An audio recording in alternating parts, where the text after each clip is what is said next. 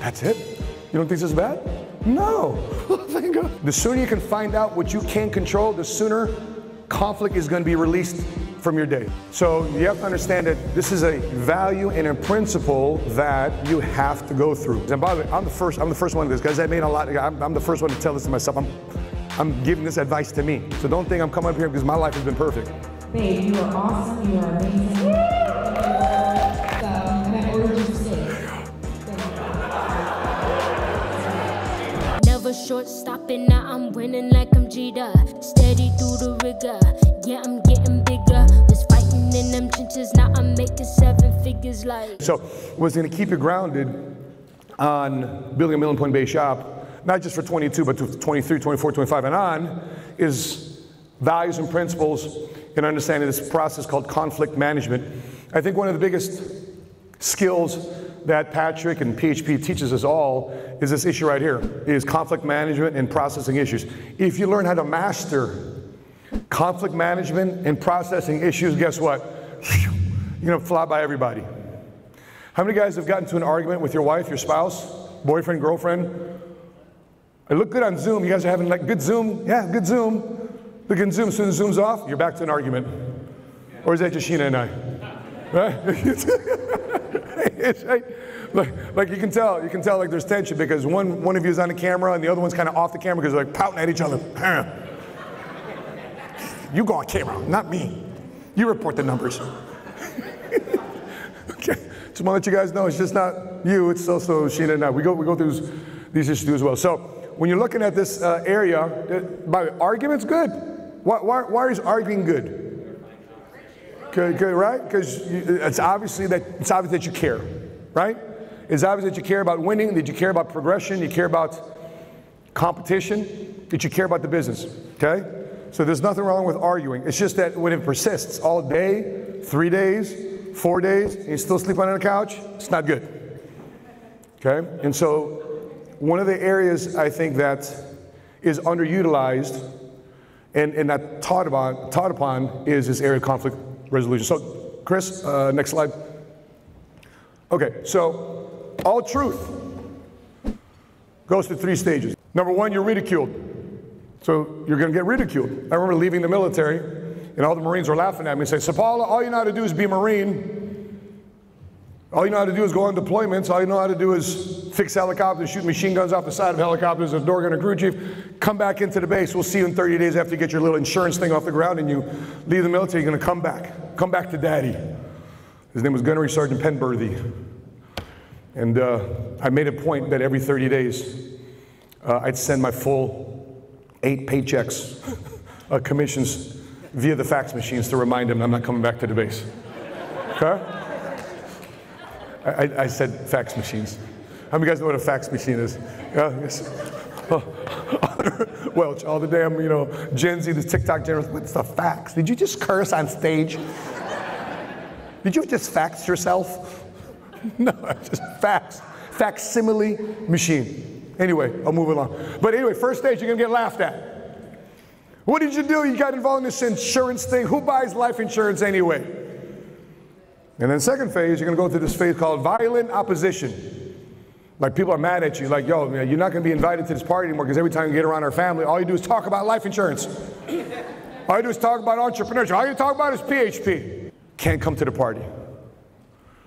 Right? It's violent opposition. It's to the point where some of you, like I had violent opposition like you couldn't believe because exes started coming after me because we got these beautiful social media graphics going from PHP and next thing you know, it's circulated to the world and it gets to an ex. Hey, did you hear that Matt and Sheena got together? Send it to the ex. Next thing you know, what do I get? You've been served. Served what? I got custody of the kids. Right? Trying to flip the tables on me. Nasty. Anyway, I won't go too much details. When we have cigars, maybe I'll talk a little bit more about it.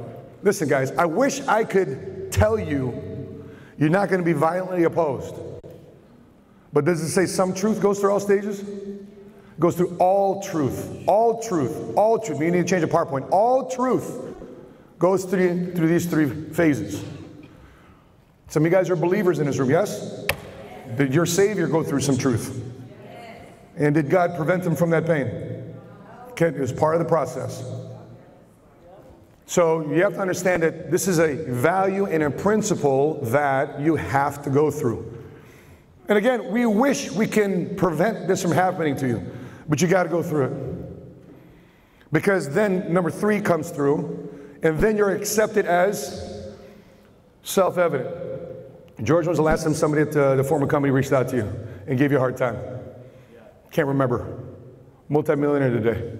How much in savings? $2 million in savings. Could barely afford a lawyer, complain that 3 emails cost him $1,200 in legal fees. Now he's got $2 million in savings. How's that for a turnaround? What happens if George quit? What happens if George bowed down? What happens if George said, yeah, you're a right company, let me just go through this fine, you fire me and I'm going to quit PHP? What would happen to his life? He wouldn't be accepted as self-evident. His truth wouldn't be today's truth. He'd be living a lie. And for the rest of his life, George would be like wondering, what happens if I stuck it through? Think about that real quick. What happens if you don't stick it through? All this pressure from the world is going to start pushing up on you. Through every decision you're going to make, because you want to live your truth. You want to live out the dream that God has given you, placed in your heart. And here's the thing too as well, don't think that somebody else is supposed to decipher God's dream for you. That's why God gave it to who? You. You're the one supposed to decipher it, not somebody else. So I did a video on this, the one skill that every millionaire masters in terms of mastering this process. I'll share with you these 5 that's in the video. I'll share you another 5 that's not on the video. But number 1, stay big picture focused, tendency to overreact.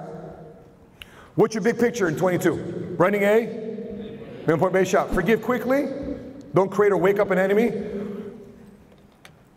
Number 3, avoid the blame game. Victims don't win. Stay in the hunt, guys. Number 4, have a short list. Short list of what? Of who can help you. So my wife is just talking about people that can help you. Nanny, construction workers, plumber, internet guy. Who can help you, because you need to resolve that conflict. MSM, all MSM knows is that what's my biggest enemy? Technology, right? As soon as technology or Zoom doesn't do something, I'm like, I get in this weird funk. Like, Robin, Karen, Jeanette, who's on their line? Who's watching this? Who's watching me melt down right now? Fix the damn Zoom. And they're all laughing, they're all recording me. But thank God for the team, right? But have a short list of who can readily help you. Embrace the moment. Remember, things don't happen to you, they happen. That's right, man. Because you're in the worst position, you are in the best position. Okay, here's the other 5 that was not on the video. Number 6, manage expectations up front. Sheena and I were dating. And I was going through a bunch of stuff. And I said, hey, babe, let's go to lunch. I need to explain to you my life because, man, I'm thinking to myself, I got a good girl here, man. I don't want to lose her. And I risked losing her by helping her understand the funk I was going through. I remember this Italian restaurant. Remember that, babe? Was it the Italian spot? And they had one of those placemats. It was like a big white paper that they clean off every time. There's like paper cloths, whatever you want to call it. But I was drawing out all my crap. I had a pen. Okay, this is the area of my life. This is crap. Another area of my life. This is crap. This is good. Right? Hey, babe, listen. I'm going through all this stuff right now. You haven't known about it. Boom, boom, boom. I got 3 major areas here, and damn, you know. I hope you stick around. I feel bad about this stuff, that you're dating a guy with all this, I don't know what you call it, baggage and challenge and conflict. You know what she said? Oh, shoot, is that it?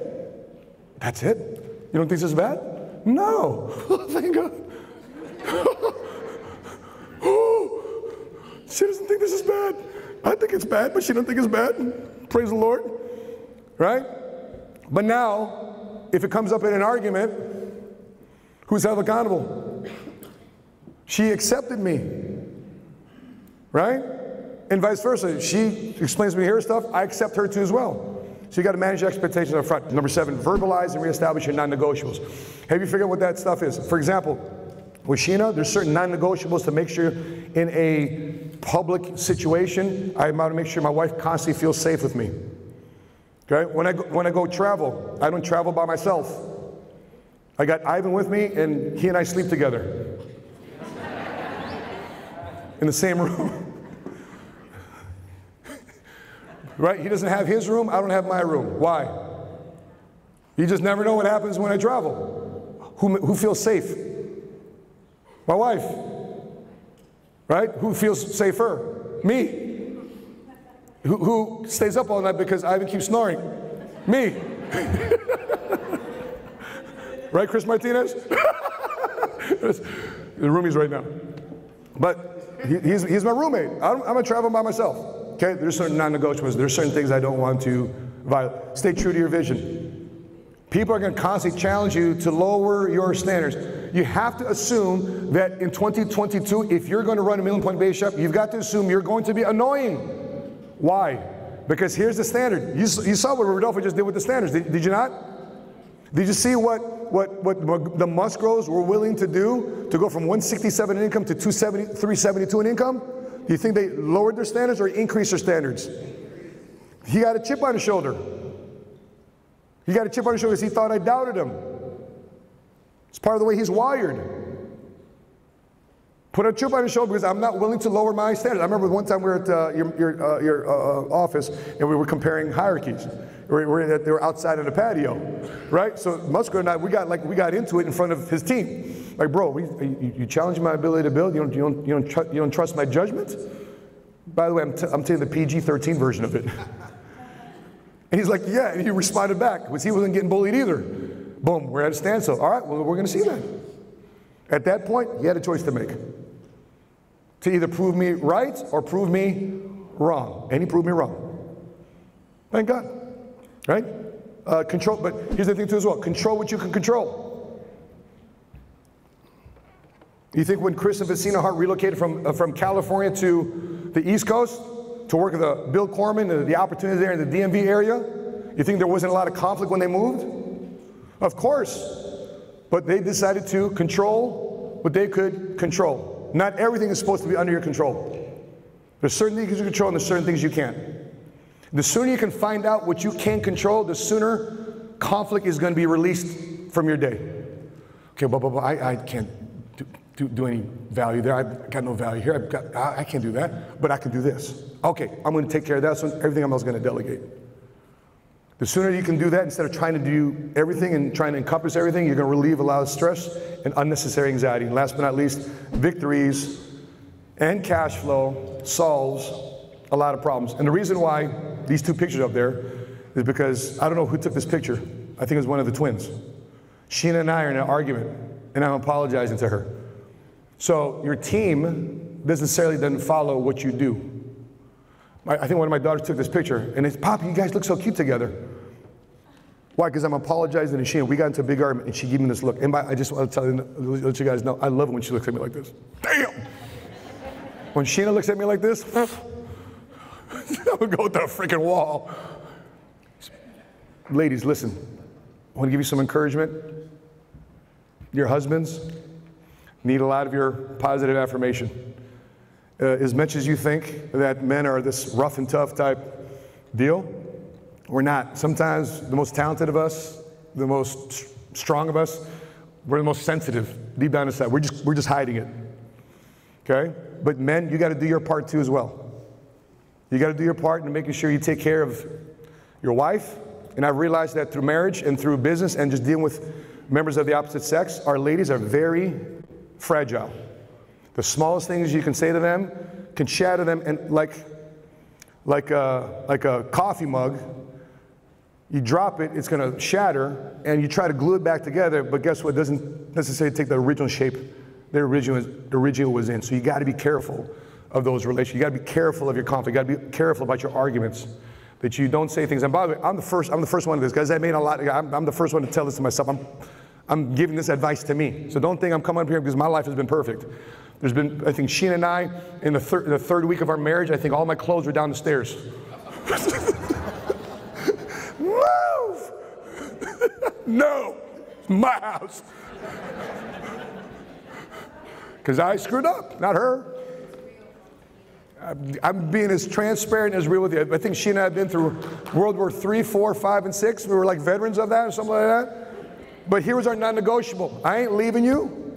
I love you. Nothing's getting between us. We're going to do this together. I want you to be safe with me. I want you to feel anxious with me. The last thing I want you to worry about is me diverting attention from what we're doing here together. So can we go out and build this damn thing already? So with that being said, guys, can you build a $1 million base shop in 2022? Let's get it done. With that being said, guys, my time. Rodolfo, babe. So, you have an answer before we break? Babe, you are awesome. You are amazing. I appreciate you. I love you. Practicing my affirmations. That's it. There you go.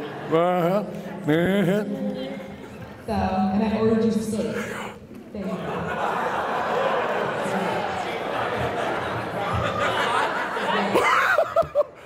So, you guys, we are going to take an